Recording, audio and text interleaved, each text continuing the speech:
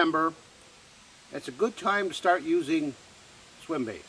Now people say, how do you know? Should I mark it on a calendar? Once I get into September up in the North Woods, I should start using swim baits? No, but I'm going to tell you what usually happens about that time of year. It could be prolonged a week or two. Even though we haven't had any major cold fronts, the last week I can notice progressively drop in the water temperature overnight. Nothing drastic, but you take that in about a week's time, all of a sudden I've got water temperatures now that dropped about 10 degrees. Why have they dropped so much? The nights are getting cooler. Daytime it goes up to the 80s, but we're getting them cool nights. The other morning I had 44 degrees. Well, that's going to drop water temperatures, particularly in stained water rivers, or if you're fishing a stained water lake or reservoir. On a clear water, that water temperature isn't going to drop quite so drastically, so the swim bite might not turn in, till a little bit later.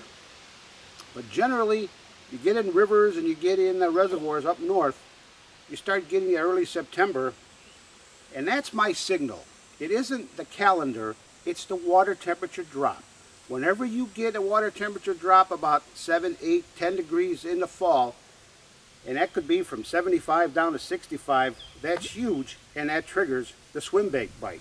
Let's talk a little bit about what I'm using here. It's a Case little Magic Swim, fantastic. It's a 3 3/4 inch bait. It's just deadly on smallmouth. Some guys like to use larger ones. If you're fishing in the Great Lakes where you've got a lot of 7 or 8 pound fish potential, that's different. But when you're in most natural lakes and rivers in the northern part of the country, you're best with a little bit smaller swim bait. In fact, if I got cold front situations where it really gets turned off fish, I'll go to an even tinier bait. Type of line I use a lot of copolymer line. Some guys will use fluorocarbon with swim baits, but either line's a good choice. It's a personal opinion. I like the copolymer. It seems to hold up real well. It's easy to use. It doesn't create any obstacles on the reel, especially if I give a casting rod to a customer, which I usually don't. They usually use spinning rods, and even on a spinning rod it just works fantastic. They're pretty abrasive resistant. The trick with the swim baits, I've talked about it in the spring. Well, let's go over it a little bit, and it's a problem that I have with a lot of my customers. They're fishing with me and I explain with the swim bait. I give them a course before they even cast one. I says, watch me what I'm doing. You cast that swim bait out, let it sink a little bit if you want to get it down a little bit or the desired depth that you're fishing. But as that you use that steady retrieve and you feel that bump from the smallmouth, don't get crazy. We're not using a spinner bait or something. I mean, you've got to let that fish, you got to keep reeling a little bit, let that fish grab that swim bait.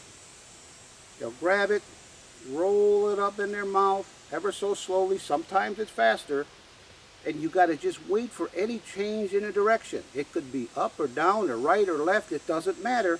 When you got that retrieve and you feel that bump and that smallmouth crunching up that swim bait in its mouth, and it just changes the direction, make sure your line is tight and set the hook. And don't set like you're trying to pull a tree out of, deroot a tree. Just a good, powerful set, and then steady retrieve it back. Deadly baits in the fall, from the early fall like this all the way to ice up, swim baits. And my favorite, it's hard to beat, the Little Magic Swims by Case Plastic. A few tips when you're fishing swim baits for smallmouth bass. And when I say smallmouth bass, because I'm going to be honest with you, I don't catch largemouth bass with swim baits because I never fish for largemouth bass. I catch them occasionally on some of the waters I have, so most of my experience with swim baits comes exclusively for smallmouth bass in rivers, reservoirs, and natural lakes. With that in mind, I hardly ever rig a swim bait any other way than with a jig head. One tip about the jig heads, first of all, you have to have a variety of 1/8 ounce, 1/4 ounce, 3/8 ounce. With those 3 weights, you could usually cover any situation when you're dealing with smallmouth bass. when you purchase swim bait heads, make sure you can find them with the longest possible shank on your jig head. What size do I start out with? I just try to use a little bit of common sense and match my water depth with my jig head.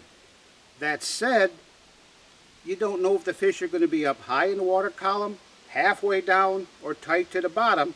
So be prepared to occasionally, here's a good thing to have a couple of rods, one with like an 1/8 ounce and maybe one with a 1/4 ounce or 3/8 ounce head, and kind of alternate until you find the level the smallmouth are going to be. The problem is you don't know on any given day. Some days you can run that swim bait over the top of smallmouth and they just come up and hammer it.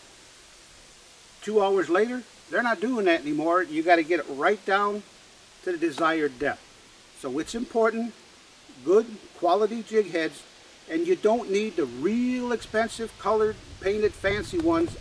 A lot of them I use are unpainted, but a good quality hook is a must. And experiment with different size heads until you match what's happening, not just on that particular day, but at that particular time. Because believe me, you can be catching them at a certain depth, shuts off like that. You got to experiment a little bit more.